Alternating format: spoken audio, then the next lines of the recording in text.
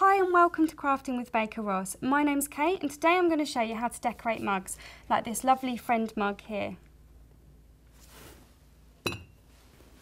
For this project you'll need a plain white mug, brilliant porcelain paint pens, wipes and scrap paper. We're going to start with the wording, so take a fine tipped black porcelain pen and give it a good shake. Test it on scrap paper to make sure the paint is flowing. Place your mug on a flat surface and draw directly onto it. It can be tricky because of the curved surface, but don't worry if your writing is a bit wobbly at first, you'll soon get the hang of it.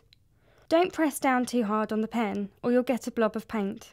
Go over the writing as many times as you need to. And if you do make a mistake, you can wipe it away while it's still wet.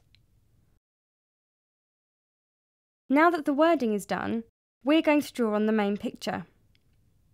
I'm drawing a flower, but you can choose any picture you like. We're using the same pen for the outline, so draw straight onto the mug once again. The paint will take a few minutes to dry before you can colour it in. So I've got one I've made earlier. Choose the colours for your main picture. I'm using yellow for the centre and red for the petals. Don't forget to give each pen a good shake before you use them. Apply the colour carefully and try not to go over the lines or use too much. One coat is enough. There you have it. Your mug is now finished.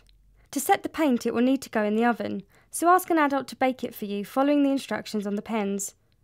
You can decorate the mugs for any occasion, like these designs we made earlier. That's all we've got time for here today, but we hope you enjoyed this project. See you next time! All the products used in this video are available from Baker Ross, and they're listed on screen now.